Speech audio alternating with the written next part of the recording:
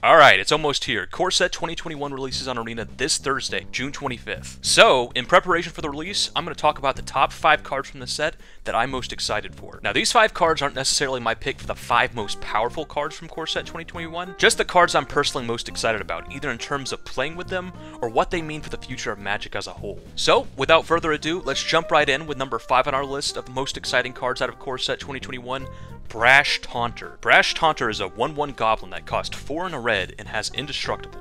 And whenever Brash Taunter is dealt damage, it deals that much damage to target opponent. And then Brash Taunter has an activated ability where you can pay 2 and a red, tap it, and Brash Taunter fights another target creature. The idea being that you make him fight big creatures, he takes that damage, has indestructible so he doesn't die, and then he throws all that damage right back at your opponent. So, if you've played the game for a while, you'll recognize Brash Taunter as a new version of the card Stuffy Doll. The major difference between Stuffy Doll and Brash Taunter is that Stuffy Doll could tap to ping itself, while Taunter damages itself by picking fights with other creatures. And one important thing to note is that Taunter doesn't have to fight our opponent's creatures. We can have Taunter fight one of our own big boys to deal all that damage to our opponent. But the big reason I'm excited for Taunter is it's not the only Stuffy Doll type effect we've gotten in the last few years. We've gotten True Fire Captain, we've gotten Spiteful Sliver, Boros Reckoner is another old one, and we've gotten Arc Bond, which is an instant that essentially gives any creature Stuffy Doll's ability, except on steroids. We're starting to reach a critical mass of these Stuffy Doll type effects, where we could start actually building a commander deck around exploiting this ability. But if you haven't seen Stuffy Doll in action before, you may be wondering how we exploit that ability? Well, one way is to stick something like Pariah on our Taunter.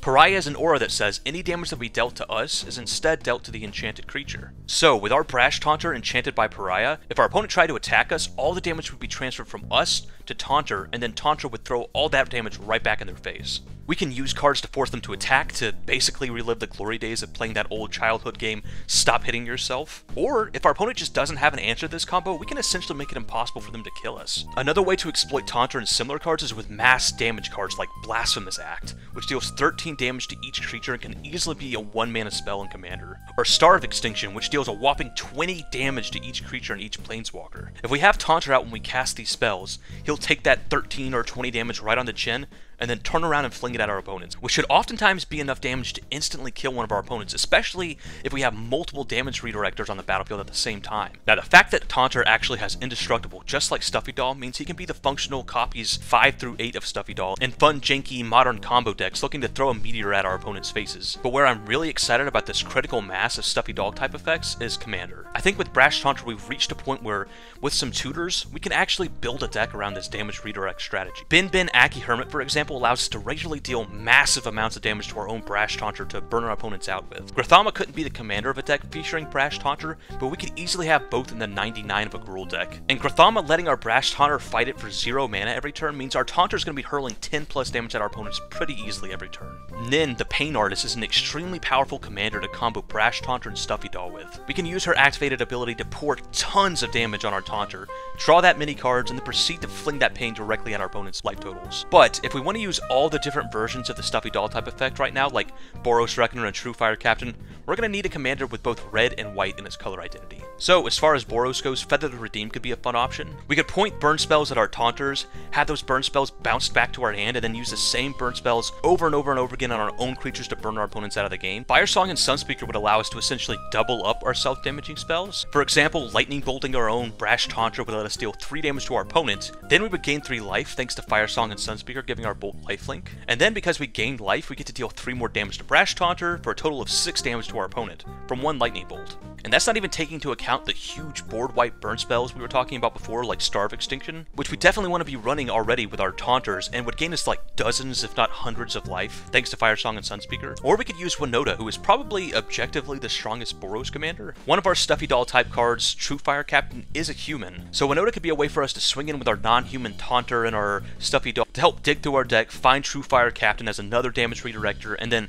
do some big burn spell to double up all that damage and throw it right at our opponent's face. All in all, I think this is an archetype that's just really funny and I've been keeping my eye on for a long time, and it slowly keeps getting more and more love from WotC. And Taunter having indestructible and just straight up being another Stuffy Doll makes me think the pieces might finally be there for a sweet silly combo deck. Moving on to number 4 on our list, the most exciting Core Set 2021 cards, we have Pack Leader. Pack Leader is a 2/2 dog for 1 and a white. Pack Leader's abilities are other dogs you control get +1/+1, and whenever Pack Leader attacks, prevent all combat damage that will be dealt this turn to dogs you control. Core Set 2021 is finally introducing dogs to Magic as a creature type, and Pack Leader is our very first dog lord. Now you can already build a fun commander deck around dogs for cheap thanks to a legend out of this set, and I have a video on that legend already, so if you want to check out dogs and commander, I'll put a card for it here in the video, and I'll link to it in the description. But I'm most excited about what Pack Leader means for the future. You see, Pack Leader is a 2-mana lord, and 2-mana lords are the bread and butter of real, supported tribes in Magic. I think starting out with a card as powerful as Pack Leader means WotC has big plans for dogs as a creature type, and that dog tribal could become the real deal. We can see a close parallel with how WotC has handled the cat creature type in the last few years. Cats, as of just a few years ago, had no substantial support as a tribe. But then came Amonkhet, and with it, Regal Caracal, an expensive lord but a powerful one, and then Pride Sovereign and Hour of Devastation, and as recently as Ikoria we got Kahira, not only a cat lord, but a cat lord as a companion, one of the most busted mechanics in history. Cats, which weren't a real tribe just a few years ago, have grown to become one of the better tribes in Magic. Cat Tribal even got a whole commander precon led by Arabo, and introducing all sorts of new powerful cat tech cards. And then Cats even got their own secret layer release with cute cat art replacements for a ton of the cat staples. All of this to say, once WotC decided to start supporting cats, they went hard. And I'm pretty sure we can expect the same for dogs going forward. Similar to what happened with cats, I expect to see more and more dog tribal support trickling out over the next few years. And I'm sure WotC knows a dog tribal commander precon would sell like hotcakes. And hell, if you make them cute enough, I'll shell out some cash for secret layer puppies. And really, we've already started to see this in action. In the set immediately after Core 2021 Jumpstart, we've already got some new dog support. Like Release the Dogs, who can spit out 4 dog tokens for 4 mana, and Supply Runners, which is a dog that puts +1/+1 counters on all of our other creatures when it enters the battlefield. So Pack Leader is super exciting, not for its immediate applications, but for what it's a precursor to, for what it tells us about dogs as a tribe in the near future. And the future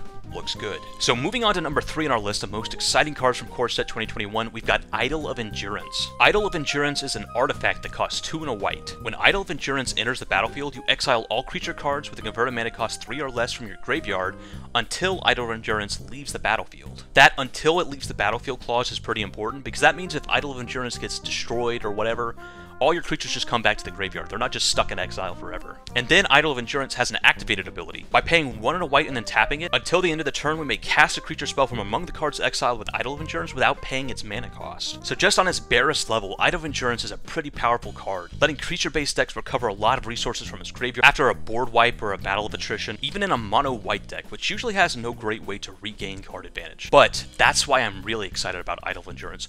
What it means for white in Magic. You see, Idol of Endurance is part of WotC's new experiment to give card advantage to white, something they've intentionally avoided for a long time. Another example of this experiment in Core Set 2021 is Mangara, and I've done a whole separate video about Mangara and his design that I'll also link to here in the video and in the description. See, white has been given some bits of card advantage in the past, but they've been one-offs or they've been even looked back on as mistakes by WotC, but no more. Idol of Endurance and also Mangara, I think, are perfect ways to give white card advantage. They give white card advantage, but in a way that still very much plays into white's restrictions of favoring small creatures and taxing the opponent. Giving white the tools to grind out card advantage opens up all new avenues for the color, from making its reliance on blue and control decks less necessary, to potentially giving white weenie decks the tools to power through removal via card advantage, kind of like Light Up the Stage and similar cards I've given red decks in the last few years. But outside of my excitement for what Idol of Endurance means for white getting card advantage in general, there are some interesting things you can do with Idol specifically in Standard right now. Corridor Monitor is something that we can cast with Idol of Endurance, and when it enters the battlefield, it actually untaps Idol, allowing us to tap Idol again and immediately cast another exiled creature. And Imri and Idol essentially both find each other, because Idol is able to cast Imri out of the graveyard, and Imri is able to cast Idol out of the graveyard. So I think there's the potential of some kind of white-blue self-mill artifact deck built around grinding out a ton of value with these synergies.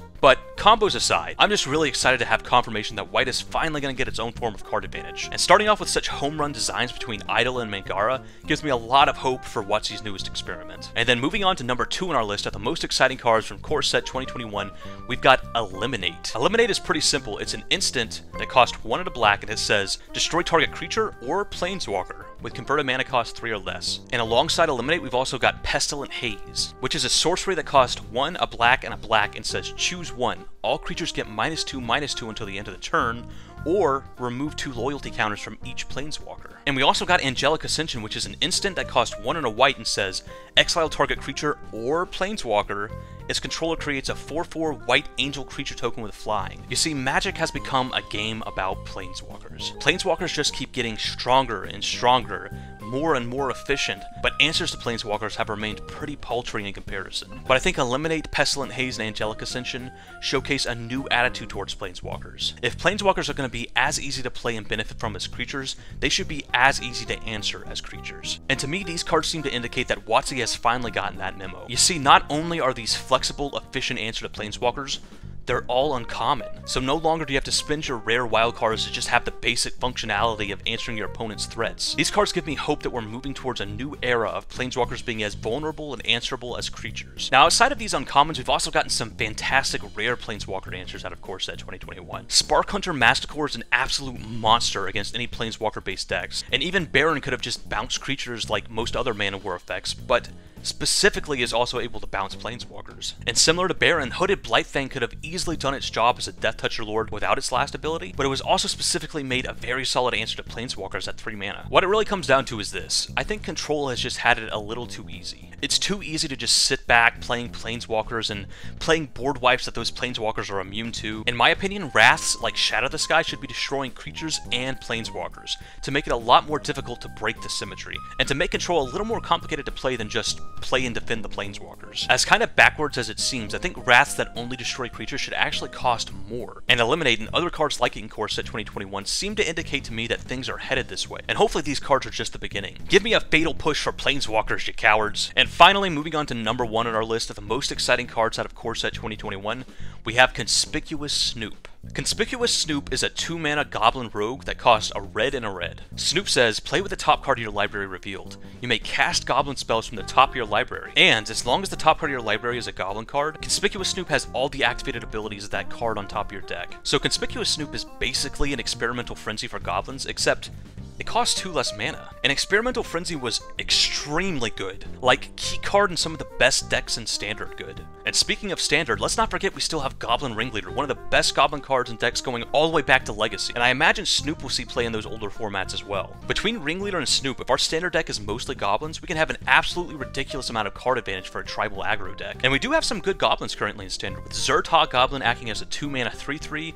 and Ember Hauler giving us a shock staple to a tribally relevant body. And outside of Standard, I think Snoop has a lot of potential to power up Pioneer and Modern Goblin decks like 8-Whack. Using Snoop should allow us to more consistently find our Bushwhacker, or even just to spit out some Goblins from the top of our deck that we can then power up with the Bushwhackers in our hand. And if you read Snoop carefully, it says Goblin cards, not just Goblin creatures. Tarfire is a tribal instant that also counts as a Goblin spell. Tarfire has seen Modern play before, primarily because tribal also counts as another card type for cards like Tarmogoyf, but we can use it with Snoop to give us access to some actual burn without running non-Goblin cards. But really, everything I just mentioned is pretty much just gravy, because the real reason I'm excited for Snoop is that it's part of a 2-card infinite combo that can pretty consistently kill your opponent as early as turn 3. So let's walk through how the combo works. Imagine the card back on the right there represents your deck. On turn 1 we do nothing, doesn't matter. On turn 2 we play Snoop, and then on turn 3 we play Boggart Harbinger, and these 2 cards are all it takes for us to win the game this turn. Harbinger is a 2/1 Goblin that says when it enters the battlefield,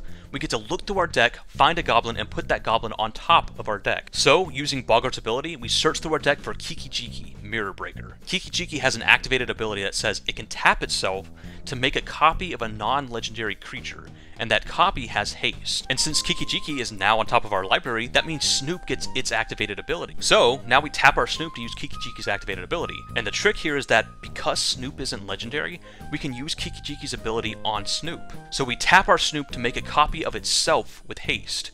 Then we tap that copy to make another copy. Then we tap that copy to make another copy, and so on and so on. And we can just keep repeating that, making infinite copies of Snoop, all of them tapped except for the last copy of Snoop, which is untapped. So after we make 1,000,000 Snoops, we tap our last untapped Snoop, but instead of making another Snoop copy, we target Boggart with the ability this time. So we make a copy of Boggart, and when that copy enters the battlefield, we get Boggart's Enter the Battlefield ability again.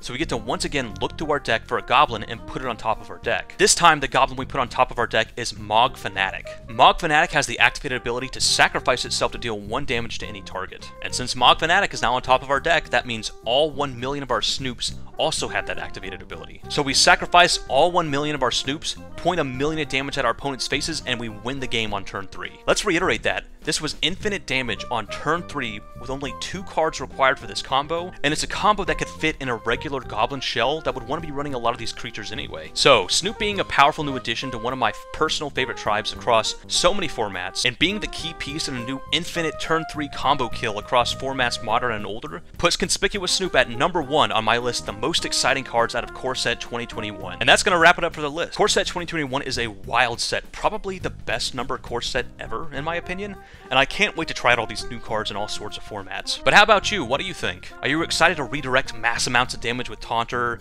What about the beginning of Dog's Tribal? Are you hyped for white card advantage and good uncommon Planeswalker removal? Are you prepared to loop some Snoops? Or is there something else from Core Set 2021 that you're even more excited about? Let me know. Anyway, this has been 2D, and I'll see you next time.